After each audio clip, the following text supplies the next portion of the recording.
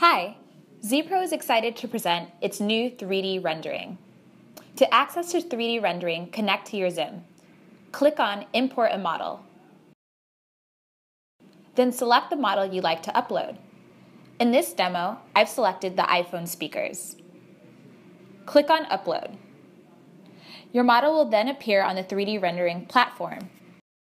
As you can see, you can look at the model at different angles. With your mouse on a computer desktop or your fingers on a tablet or smartphone, you can also zoom in or out to see more details of the model.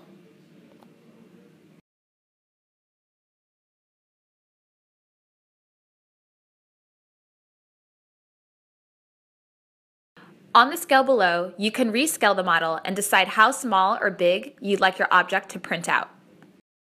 You can also select the X, Y, or Z axis. This allows the object to be printed out on different sizes. Feel free to play around with it in order to know which position you'd like to see the object printed out.